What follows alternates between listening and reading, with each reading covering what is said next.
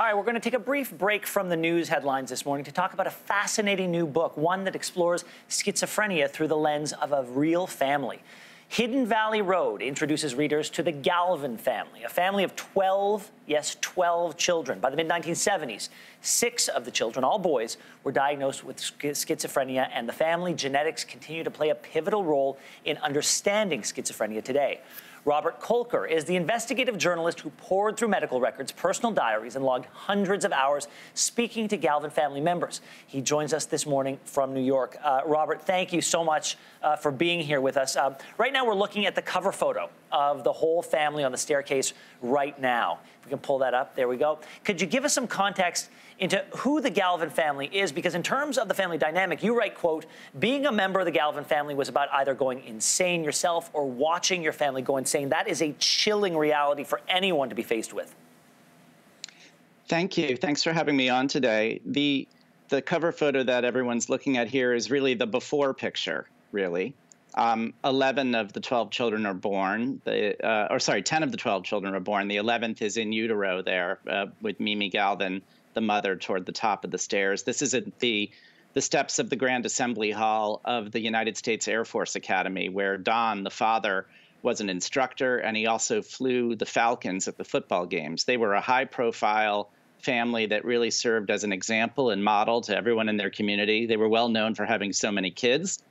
And then within a few years, it all started to come crashing down. We all know that schizophrenia, the onset is in the early 20s. And so the oldest of the 12 children started to exhibit symptoms in the late 60s.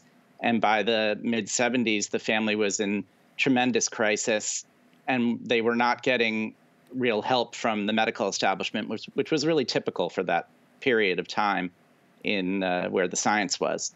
Six of the 12 children would be diagnosed with schizophrenia, all of them boys, and all of them presented differently. As you said, Donald was the first, the most obvious. Joseph was the most self-aware. Matthew believed he was Paul McCartney and that his moods controlled the weather. How did their symptoms differ from each other?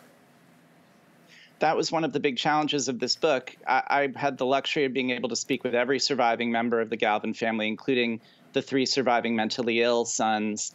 And I was determined to make this not a book about people just developing mental illness and disappearing. I wanted them to be human beings with their own sets of symptoms. And sure enough, they all manifested differently.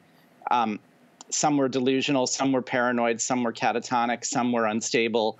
But really, the common denominator was they all were a stranger to their own emotions and to their own impulses. They all started doing things that they couldn't explain or understand.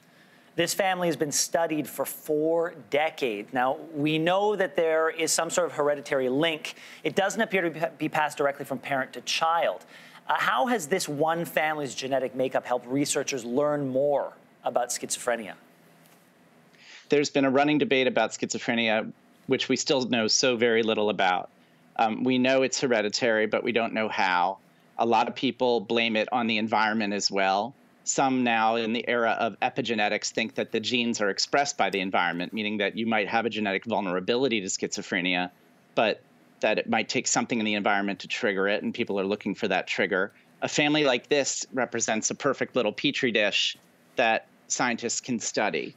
And it was not always fashionable to do so. The era of the Human Genome Project meant that most psychiatrists were looking population-wide for the hallmarks of every disease. But the Galvins have actually shined a light on the illness in a way that no one else can.